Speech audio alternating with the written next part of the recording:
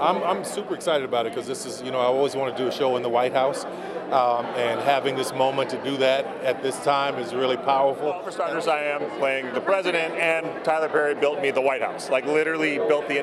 When I got to the lot at first, it was just literally this big pile of dirt, and I lived at Tyler Perry Studios and watched the White House just come to fruition, a complete replica. So. Never had anything remotely like that for any show I've ever done. So yeah, it's certainly the script read as a page turner for sure, and so I hope the audience will feel the same thing from episode to episode.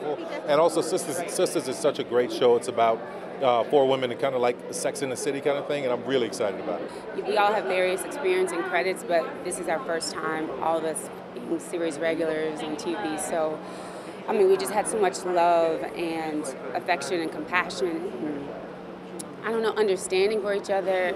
It's been a dream.